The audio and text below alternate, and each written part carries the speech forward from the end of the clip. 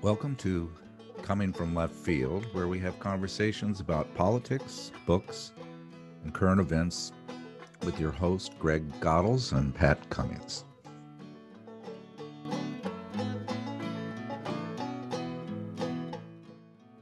Julian Assange was 38 years old when WikiLeaks published the video Collateral Murder that shows the U.S. Army killing a dozen civilians, two journalists employed by Rutgers, and a Good Samaritan who stopped to help the wounded.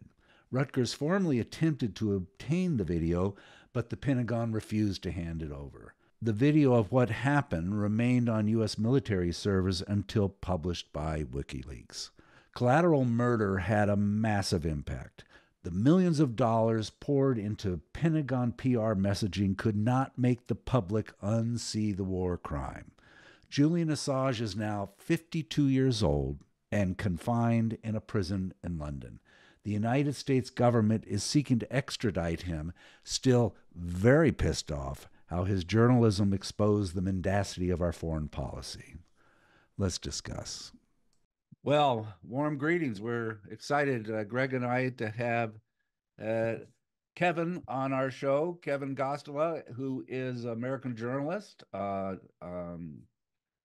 author of a very pertinent book, Guilty of Journalism, which is a detailed look at the Julian Assange situation.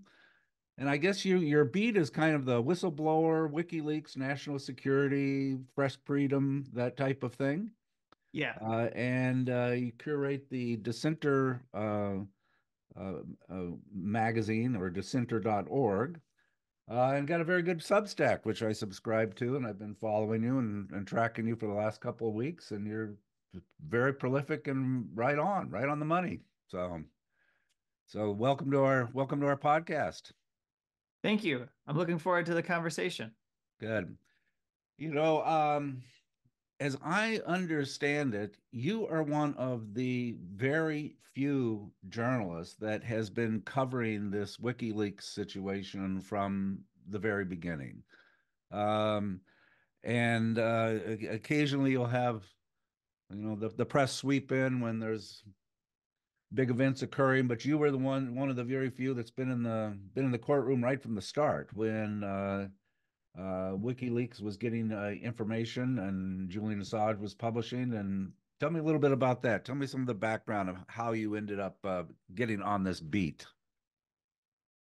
Yes. So I come to it being part of the disruptors, I suppose you could call us, who see as the internet is changing journalism that there are ways to build followings, there are ways to generate an audience by having a blog or by simply taking advantage of different platforms that were available so that you can share your articles and maybe even do more than that. Eventually there's podcasting, and eventually people are doing live streams using video to cover protests and also various other news events. So around the late 2000s, I was completing college in Chicago. I'm actually a film and video graduate. I was wanting to become a filmmaker, but recognizing that it would take a while before I got to do my own projects, and recognizing the kind of work that would go into that, I quickly turned my writing that I was doing on a regular basis from Chicago into something that could be, I guess, it become a career. And I ended up in the newsroom of The Nation magazine in New York for 6 months, getting some newsroom experience of the longest running progressive magazine in the United States. They've been around for more than 150 years. And I was motivated by opposition to the Iraq War. I was motivated by what I had learned about President George W. Bush's administration. And so when these documents were published by WikiLeaks, I naturally took an interest as they were shedding new light on the Afghanistan war, the Iraq war, in very small and minute details. And then there were over 250,000 diplomatic cables that slowly came out over a span of time. And the way that WikiLeaks made this information available was incredible for an up and coming journalist, because here were these sensitive documents that usually the New York Times, if we just use them as an example, would have privately as they were working on stories, but the public wouldn't have any idea where they were getting their information or how they were coming up with the scoops that they published. And I was able to go through myself and identify news stories that I thought would be remarkable to my readers and also what I just thought deserved attention.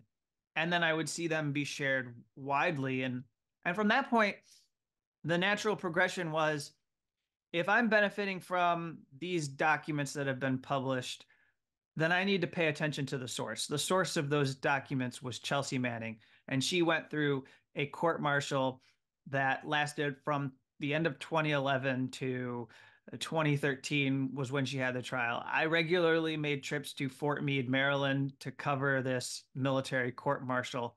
And I was one of, 4 or 5 journalists that regularly made trips there. I didn't even live in the DC area. I lived in Chicago, and I would go out there anytime there was a hearing. And then from that point on, I got to know the different various whistleblowers and leakers that were prosecuted under this Espionage Act. I familiarized myself with this law, and I became more focused on this right up until the point where Julian Assange was arrested on April 11th, 2019. And then that became my primary focus, but there have been other smaller cases underneath that have continued to inform my understanding of what's going on with the US government. Mm-hmm. As I remember this and going back and getting some research, doing some research about this, I remember the one event that sparked a lot of interest was the case where the journalists, the Rutgers journalists, were killed. The Reuters journalists, yeah. Reuters journalist, and they tried to get information from the government about what happened, and they sandbag, and then when the actual film came out, it was horrific. It was just the chatter of the people talking off camera, and the good Samaritan that tried to help the people, get them help with his 2 kids in the car that was attacked, and that created a lot of stir. But I think from your reporting, it was the Vault 7 that kind of really tipped the tip the scale, that really got the CIA to the point of saying, we are going to get you. Tell us about the Vault 7 and how it's, am I correct that was probably more Yeah. significant than the original? Right. And to be clear here, Julian Assange, if you look at the indictment, there isn't a mention at all in it of these documents. That's a concern of his attorneys. It's something that's been raised across the pond before the UK courts, that perhaps the government is just saving this for when he gets here. Maybe they'll add charges to the indictment, or maybe he'll be convicted, and then during sentencing, they'll raise this information to try and give him a longer amount of time in prison. But these materials that you refer to are they detailed cyber tools that the CIA uses for cyber hacking, or we could say offensive cyber warfare operations. And these are things that we never had a debate or a discussion in our country about whether we thought this agency should be doing this sort of thing. For example, being able to plant a kind of device or a snooping mechanism in Samsung televisions so that when you turn them on, it effectively activates it. Now they can be used to spy on you. And at any point, it would seem the CIA would be able to activate that and use it against targets. That Apple software would have security vulnerabilities that the CIA wouldn't tell the company about, so that they could use those as a means for their operations. So these are along the lines of the kinds of disclosures that we had from NSA whistleblower Edward Snowden about the National Security Agency that captivated so many people. And of course, I guess because we're recording this before they're going to have the Academy Awards ceremony, that film Citizen4 actually ended up winning an Oscar for that documentary, as it told the story of the journalists that worked with him in Hong Kong to get out those disclosures. But yes, these materials, because they came from the CIA, were the kinds of disclosures that so infuriated CIA Director Mike Pompeo and the various high-ranking officials at the CIA that, if you believe the reporting, and I do because it came from some very good and well-seasoned journalists, Michael Isikoff, Sean Naylor, and Zach Dorfman, all national security journalists, worked on this Yahoo News report back in September 2021. They went to over 30 sources from the Trump administration, current and former, as well as current and former US intelligence officials, and uncovered details about the extent to which Pompeo obsessed over Julian Assange. Allegedly, plans were sketched out to try and kidnap or poison or even kill Julian Assange. And there's so many details there. But I just want to be clear that this idea of a CIA plot to assassinate Assange hasn't been made up by Julian Assange's attorneys, as was suggested in court a couple weeks ago in London. This came from news reporting, and his attorneys have now used it to argue that his life would be in danger because of the retaliation he could suffer in the US, knowing how much this organization, the agency, is opposed to Julian Assange. But you're right to focus on this as the thing that is the turning point, because up until these files are published, there isn't much movement at all in the government to charge him. And in fact, those files that I mentioned at first that made me want to become a journalist, those weren't files that ended up convincing the Obama Justice Department to charge Julian Assange. In fact, they had a dilemma that they didn't think they could overcome, because they believed that they had First Amendment issues. And if they charged Julian Assange, they would have to go forward and charge the people at the New York Times and the Guardian and the Washington Post that had published those documents. Therefore, they decided not to indict Julian Assange. And just to summarize, the since 9/11, the CIA has kind of gone rogue, I guess is a nice way of saying it. And there's no suggestion that they went to a judge and said we have the ability to hack into an iPhone and turn it into a listening device on a citizen, and will you give us permission to do that? They just did it. Or the use of the Samsung TV. Anybody with a Samsung TV, you think it's off. It's not off. They had a bug that they could turn it into a listening device. And that this was just part of their repertoire. This was part of what they did, including their own drone programs and their own paramilitary programs. And, you know, And it starts to get technical, but another thing was that we learned from those documents that it was possible for them to spoof or pretend to be a particular country that was engaged in a hack. So, for example, that in my mind means that if they wanted to do an operation but leave fingerprints that made it look like China had just done the hacking, they could do that. They could make it look like Russia had just done the hacking as well.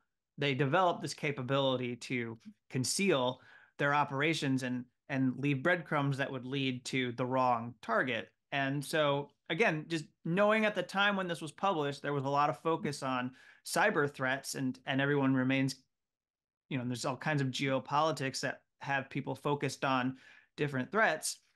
It does make you question, how can you really know who are these people? I'm not trying to be right. an unnecessary conspiracy theorist here, but this is the sort of thing that we don't know what's going on. And they clearly were upset that people would be aware of their capabilities and know the kind of power that they had, which I think we can all agree doesn't have the type of oversight that it should. There certainly aren't hearings by Congress talking about this authority. It doesn't seem like it's regulated in a way that we get to go, oh, okay, yeah, I think we should give the CIA that power to do that so that we can protect our security. We've never had that conversation. We tried to with Feinstein, and she got her computers bugged, right? Yeah. Yeah. Greg, what do you think? Do you have a CIA file or just an FBI file, Greg? What about Well, I mean, they're not going to expose my CIA file to me, but I can get the FBI file. But no, and that goes to the point I'd want to make, and that is, it's not new. In fact, every generation has a whistleblower or someone who thankfully exposes the criminality of our intelligence services, our surveillance services. So it doesn't begin, as you kind of alluded to, with 2001. It goes back and back and back to the creation of the CIA and revelations in the 70s about COINTELPRO and all that. They do everything they possibly can do and everything they want to do until they're exposed. So American citizens should be grateful for the Daniel Ellsbergs, for the Julian Assanges. Those are the only people saving us from these people who've been given by our ruling elites these privileges. yeah? Because they have always, and they always will go beyond that. This is no conspiracy theory. This is history. I mean, the original Sedition and Espionage Act goes back to what, 1798, and I don't think that's ever been repealed. I mean, it's still kind of one of the books that just everyone understands is not right. And the McCarthyism and all the things that went on, the FBI, people I know were set up by the FBI, were duped, and we have evidence of the CIA using drugs and so on. So I'm just grateful for Julian Assange, and I think this book, Guilty of Journalism, it's a beautiful title because those folks like Kevin and many others, Blumenthal and Aaron Mate and others who are exposing these things. I know they get 1 million hits, but it's still a very small audience. They're saving us from our government. They're protecting us from our government. And until people in this country have that understanding, we're going to have the kind of corrupted politics we have today. So I throw out a kudos to Kevin. That's my comment. I really Kevin, appreciate it was a good book. It was reading. It didn't read like it just read like a murder mystery or something. It's like going from one thing to the other. It was very engaging, very well written. So, Thank you. uh, And if I could just add to what Greg was saying very quickly, he's absolutely right that it does go back. And in fact, in my comments, I contextualize the CIA's conduct by bringing in history. You might see people who are in the establishment press act like they're baffled that the CIA would plot against Julian Assange. So I make sure that I remind people as I'm talking about it that this is the same agency that had, well, like 200 or 300 different plots against Fidel Castro. This is the same agency that had a poison toothpaste plot for Patrice Lumumba in the Congo. And that, I when I listen to when I hear the thing of poisoning Julian Assange, that's the first moment in history that I recall that I've read in detail the way in which the CIA had a plan to get poison toothpaste to Patrice Lumumba in the Congo after he presented a threat to their control and domination in the African continent. the other thing that I was struck by with your book is how blatantly they broke the rules. For example, when the attorneys would come into the embassy to see Julian Assange, they would take their, for security, they take their cell phones. Well, they took them in the other room and hacked them and scrubbed them and went through all of the data. I mean, just these are attorney-client privileges, and they did this as a matter of course. And that just that one fact alone should throw this case out. But and when Pompeo was talking about all of these, landing helicopters on the embassy and picking up Assange and putting them off to a dark site, and he didn't deny that he didn't deny it. It wasn't as if this was some rumor. It was almost something they were proud of. To this Well, day, Professor, Assange hasn't been accused of any crime. He's not been charged, and we he's would been be in. we would be wrong to not point out that the mainstream media, the quote unquote journalists, not the real journalists, the quote unquote journalists, are complicit in all this. On Tuesday, in preparation for this, I went through Wall Street Journal and I saw articles about Navalny, journalist in other country, the persecution in China, et cetera, which of course every mainstream journalist is, oh, it's appalling, it's terrible. There wasn't one word in Wall Street Journal on Tuesday about Assange, Julian Assange. Not one word, not even a mention. And that's true of the mainstream media, whereas they're ginning people up around the abuse of journalists in other countries, et cetera, et cetera. It's what is today's current? What's the current status of the case that's going on in England right now, Kevin? I mean, can you bring us up to date on that, where things are right now? Certainly. So the legal status is that we are waiting for the appeals court in London. It's called the High Court of Justice to issue a decision on the permission to appeal. He asked for permission to appeal. There was a hearing a couple weeks ago, as we're recording this on March 7th, and which is also the anniversary of my book, Guilty of Journalism, the 1 year anniversary. And so he's waiting. And if they deny it, then there will be an opportunity to go to the European Court of Human Rights. But if they don't accept that petition, then he has no more ways of pursuing a legal challenge to extradition to the United States. That means he will be brought here on a plane. He will be put on trial in Alexandria, Virginia, which is just outside of Washington, D.C. And that is how close we are to this moment where the U.S. government would put a journalist or a publisher on trial and for the publication of documents, something that people who are reporters and editors do all the time at media organizations. And I need to stress this too. There are now over 75 media organizations around the world that do the very thing that Julian Assange is in trouble for doing because he challenged the United States government, which is to set up a Dropbox on their websites that says, we will accept leaks. Send us any information in the public interest if you have it.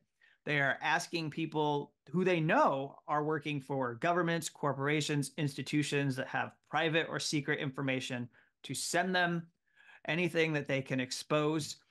And they tell them how to hide their tracks, how to do it so that they are not caught. They say download these pieces of software, and those tools are recommended.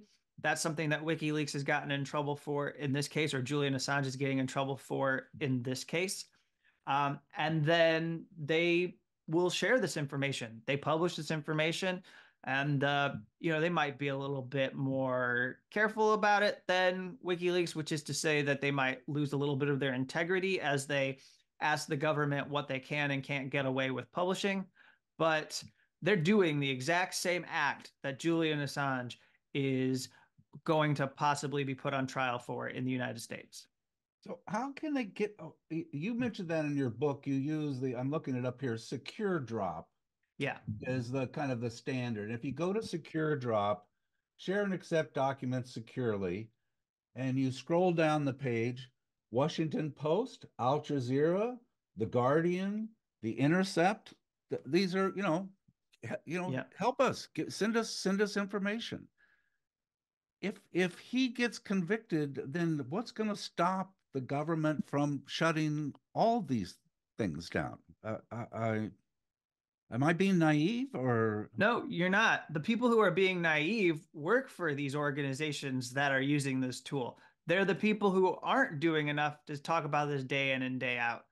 They talk about Evan Gershkovich being jailed. That's the Wall Street Journal reporter who Vladimir Putin has put in detention. And I think they're right to stand up for him. I don't believe that he should be in detention. I think he has a right to come home, just as much as Julian Assange has a right to return to Australia, where he's from, because he's an Australian citizen, and should not be prosecuted for violating U.S. secrecy law. And they need to recognize that politics can change at any moment, and that's something that I've heard whistleblowers talk about in D.C. But also, it can apply to journalists now because we have such a politicized climate.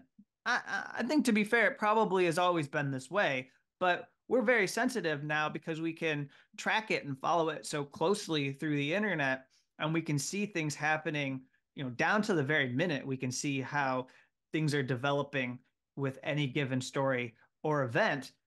And so, which is to say that, if you don't think you're in trouble right now, it is possible that President Donald Trump could win another term in the White House and then bring back all these people who believe that the press were unfairly gunning after Donald Trump for the 4 years that he was president. What do you think they're going to do as those organizations try to investigate Donald Trump?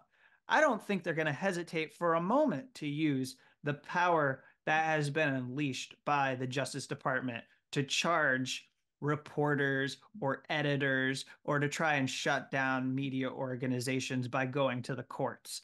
I think that that'll absolutely happen.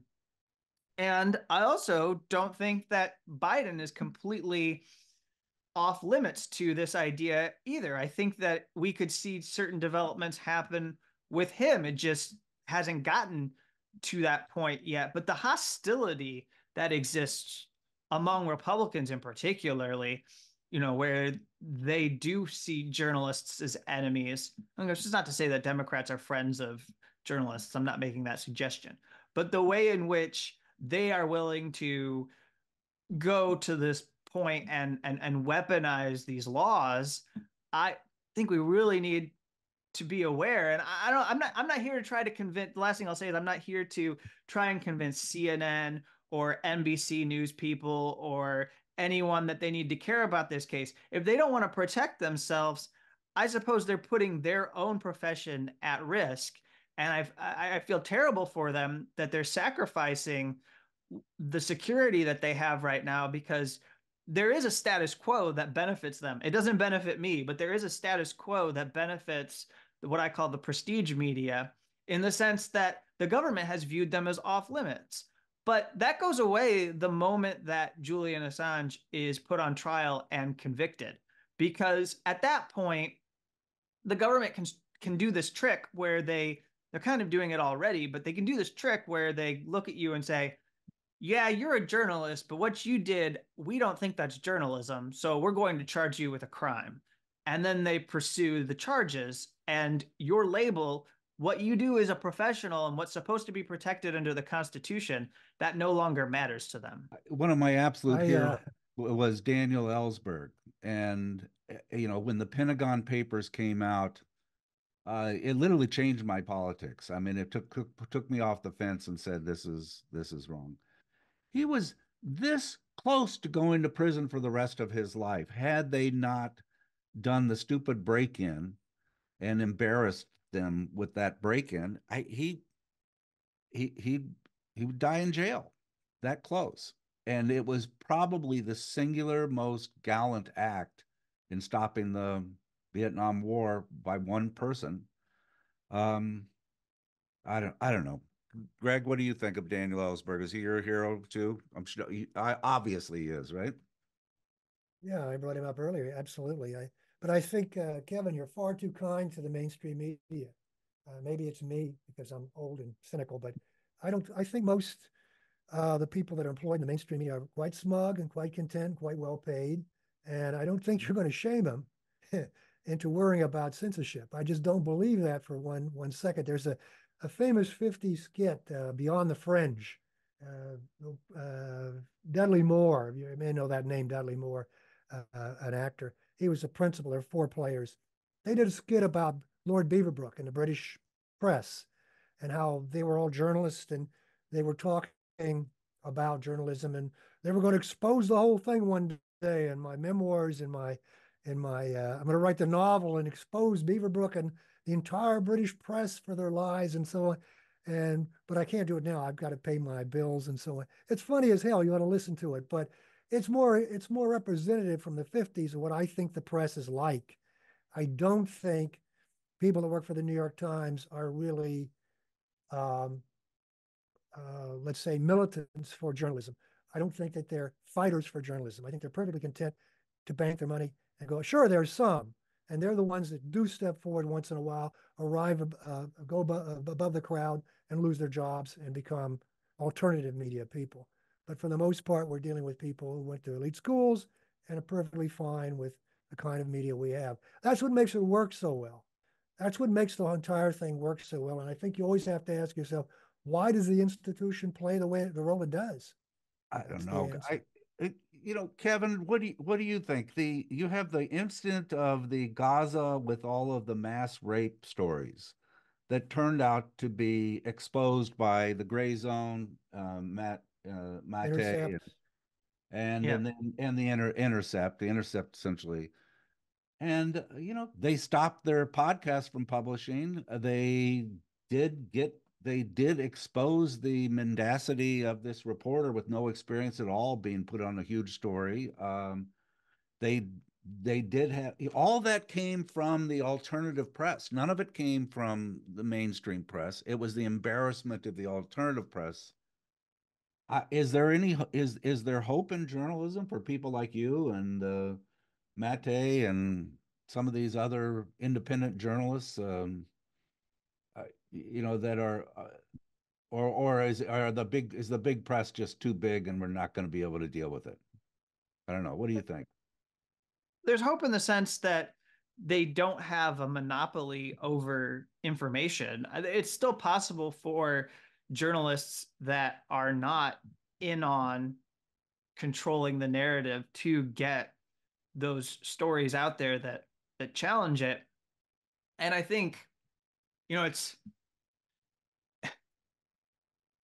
I've not thought of this, but it's possible that the reason why the New York Times was so vulnerable to what the Intercept did and what the Gray Zone, and there's been other outlets like Mondo Weiss and Electronic Intifada have done some really good work in there, Israel, Palestine outlets that have covered that extensively. It's possible that this media analysis was able to get so much attention because the Israeli government has stopped journalists from around the world from being able to access Gaza and made it so that the only people who are reporting are those who remain in Gaza, who were already there to begin with, who are basically trapped in this open air prison and are Palestinians. And then, of course, are actually more vulnerable to attacks and being killed. We've seen well over 100 Palestinian journalists killed. There's a Palestinian journalist syndicate that says 10% of their membership now has been massacred as a result of this war. And so I just wonder if the Israeli government, which is a policy that is tacitly supported by the U.S., everything they do, the U.S. is saying, okay, behind closed doors, in a diplomatic cable that we haven't read, but at some point it would be great if we could read them. And they are barring journalists, and by doing that, they are creating a vacuum. Well, so certain media outlets are going to have sources and they're going to put out their own stories. But those other journalists that might want to access Gaza that can't get into it, their only way of covering this story might be to pick apart those reports that are coming from the New York Times or the Washington Post that are unbelievable or seem like they're thinly sourced and shouldn't be treated as the truth.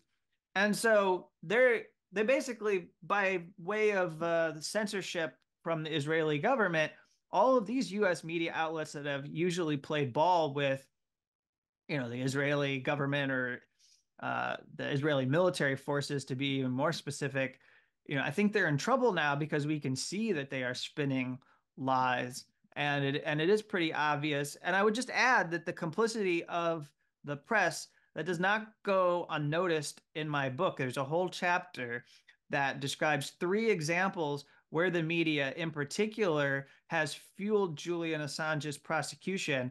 And that comes from the extradition decision that was issued against Julian Assange, where their own reporting reinforced the idea in this district judge's mind that he was not a journalist. But beyond that, I also have examples in the book of times when they didn't behave like WikiLeaks. They didn't publish the truth. They were sitting on the truth, and they knew that they had something that was newsworthy, but they didn't share it with the public because the US government would have been upset.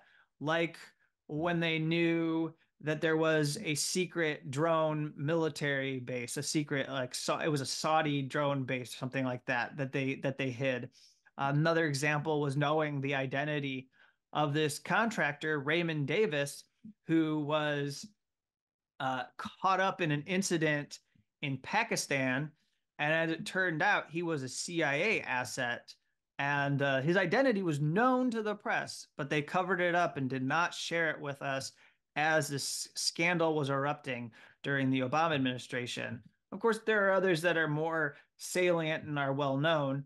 And those are like sitting on the warrantless wiretapping scandal, sitting on that information until President George W. Bush was reelected in 2004, and then going forward and publishing that story, something that James Risen fought the New York Times over, and then basically forced their hand by saying, well, if you're not going to run it in the New York Times, I'll put it in my book. And he did. You have a podcast, or is it unauthorized disclosure or Yeah. something like that? You are so good. I mean, I 3 days ago, I went to Dark Side of the Moon concert in a local Federal Way. They have, I don't know if you know of the Black Blackjack Symphony that does a anyway, it's a band that does covers, and they did the Dark Side of the Moon. I am a big Roger Walters fan. I mean, I just love him. You did an excellent overview of a CNN reporter interviewing him, and you had the full transcript, the full tape, where Roger Walters is articulate and knows the UN laws, and is well read. He's extremely high IQ, very, very thoughtful in how he approaches things.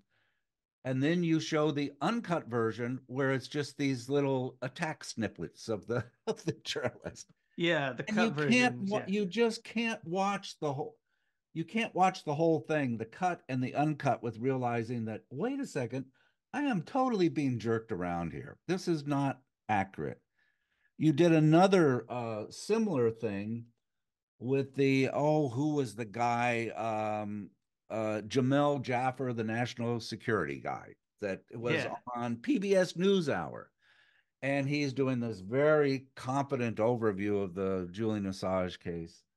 And you stop the tape and you just say, he's not telling the truth. That's not right. He's, So I think that there's a place for new journalism that is certainly making people much more skeptical of the MSNBCs, the CNN. Obviously, Fox is lost case, but those other more mainstream are not mainstream at all. They have a script and they're following it. I don't know. So I want to give you props for how well you keep doing that type of thing. That's needed greatly. So I don't know.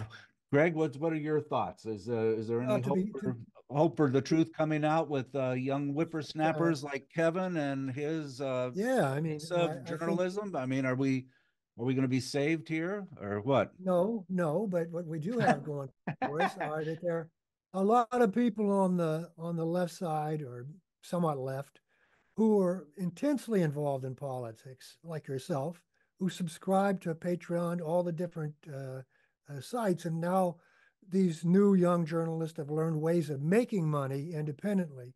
The key question is independence. Back in the 40s, I mean, every newspaper in this country, and there are an enormous number of newspapers in major cities, had foreign correspondents. That's all gone. It's all disappeared. It's a major structural change, which is just as much to blame for the lack of any understanding of what's going on in the world as our CIA's engagement. But these younger journalists now are able to make a living, make some money through subscriptions and so forth. That's an encouraging thing, but it's not something that is intentional on the part of the mainstream media. They don't want to see that. They want to monopolize it. I recall back in when the Syrian war was going full blast, there was a Washington Post, I think, journalist, so-called journalist. I remember her name, I think, because it was kind of strange, called Liz Sly. And she did all the reporting from Beirut. And it takes me back to something Kevin said about access in Gaza. You don't have access because it's really the idea won't let people in. Well, the Syrians would welcome Western reporters in Syria. They just didn't go. They stayed in Beirut. And basically, foreign affairs are done today with the mainstream media with press handouts from the American embassy. That's the way information is garnered. What does that do? It means people like Assange and others that are willing to risk their lives are much more important to us today than even in the past. It's really critical that we have that kind of journalism because we're not going to get it. Not going to flow out of the mainstream media. At least in the 40s and 50s, with all these foreign correspondents, someone would step out and say, I'm getting out of line, so I'm going to write a book. And that would be the beginning of another career outside of journalism. That doesn't exist today really at all, frankly. So we really owe a great, great debt to people who are taking these risks. We have to separate them from the mainstream media reporters. They're really not worth our attention or our concern. Yeah. What do you think is going to happen, Kevin? They're bought and sold. So thanks for the ones that are. So, Kevin, what do you think is going to happen? I mean, I have a little bit of ray of hope, don't you, that these judges have been asking some fairly good questions in the last round. You know, Australia is having the parliament making proclamations that they need to release Julian. Yeah. So let me focus on what would be the best possible outcome and whether it's possible that we could get there. The best possible outcome is that the US Justice Department would drop the charges against Julian Assange and just walk away from the case. And then Julian Assange would be able to get on a plane. He would be deported by the United Kingdom to Australia, but he would get to leave with his family, the family that he started while he was in the embassy, because he's now married to Stella and he has two new kids that he hasn't spent any time with other than meeting them in prison or seeing them in the embassy when he was under total surveillance. He saw one of his kids as a baby, but they were only there for like one or two visits before it was considered unsafe to bring them there anymore because there were basically goons that were lurking around and stalking people who came to the embassy.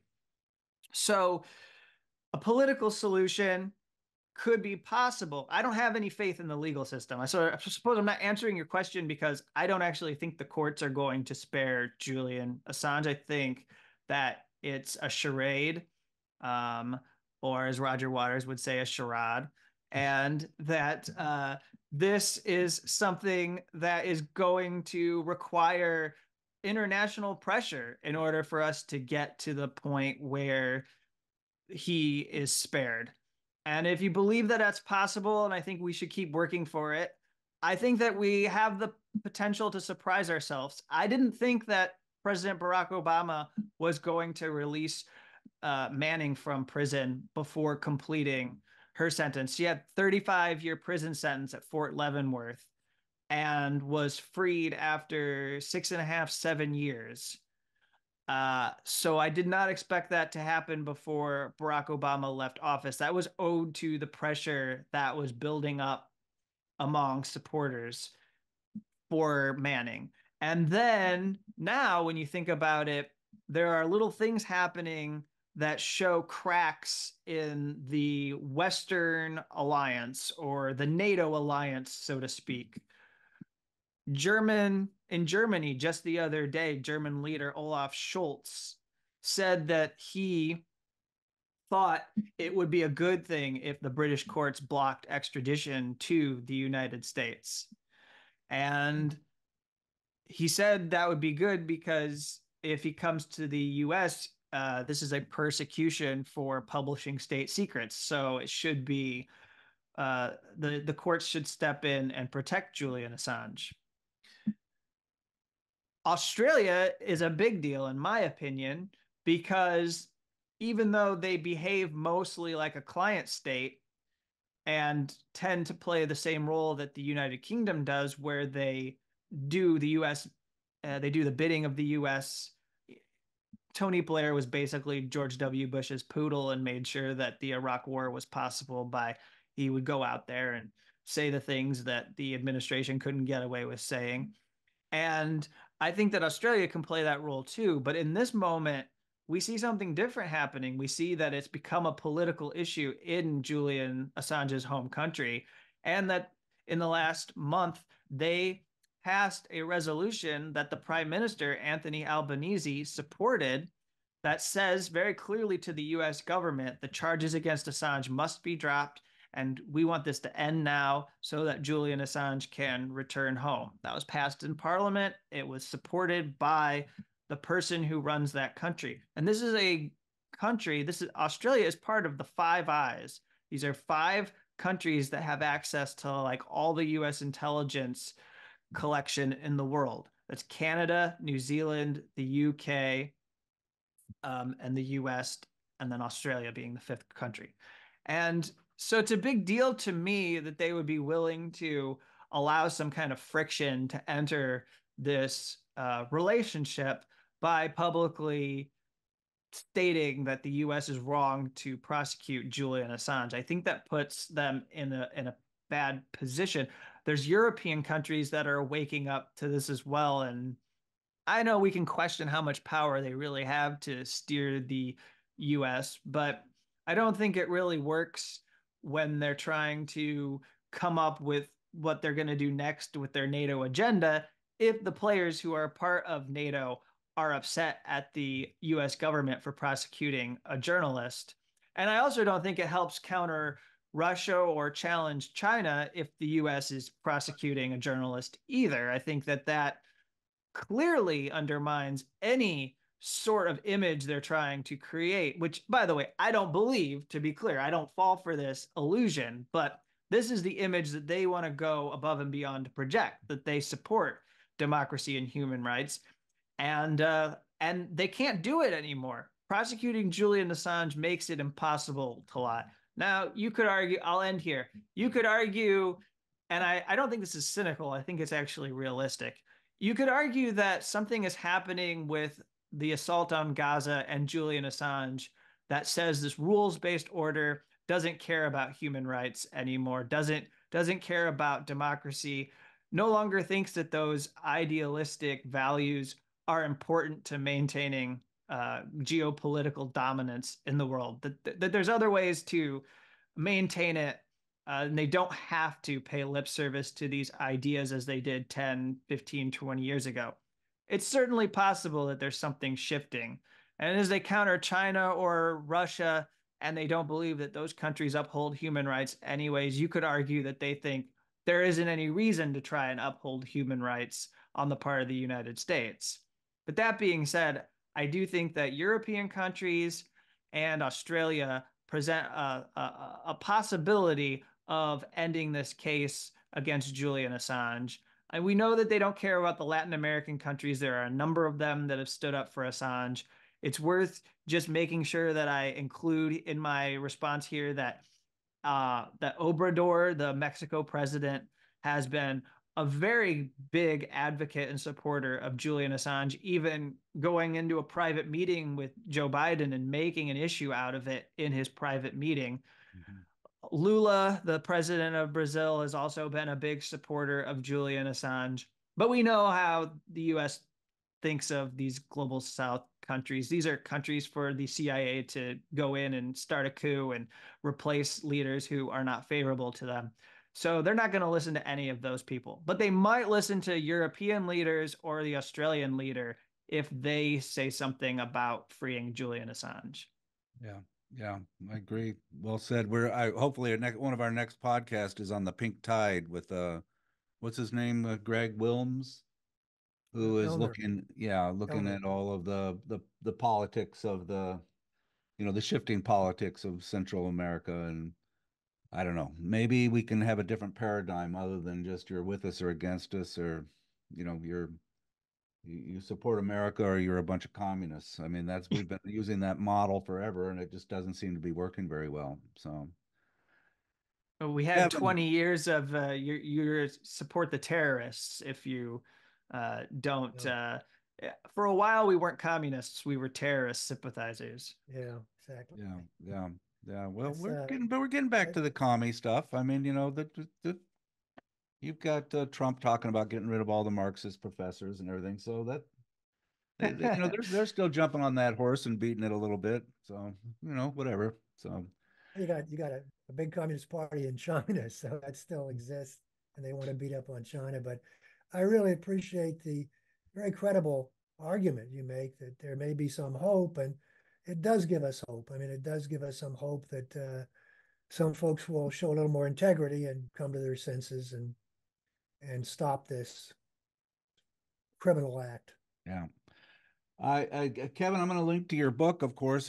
Good book, really good book, and your Substack. It's worth people to just donate a Starbucks latte a month to support your journalism. That adds up, I guess, a little bit. And I'm going to be really interested in seeing how you're going to approach this final trial that should be coming out in a week or so, I guess, with the final results. So good luck. Stay with it. Stay It with it. probably will be a couple months. I mean, look, the final word that I'll leave you with here is limbo.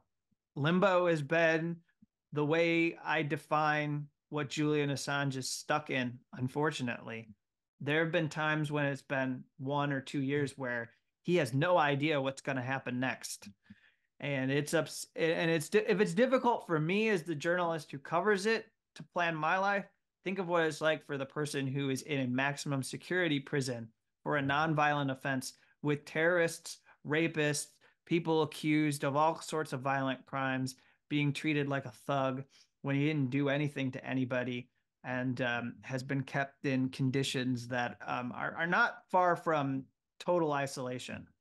Yeah, and that mental health issue is a prominent matter with them, and I think that's part of the game plan too. That's the cruelty of all of this. So, thank you, and we'll Thank you. keep in touch.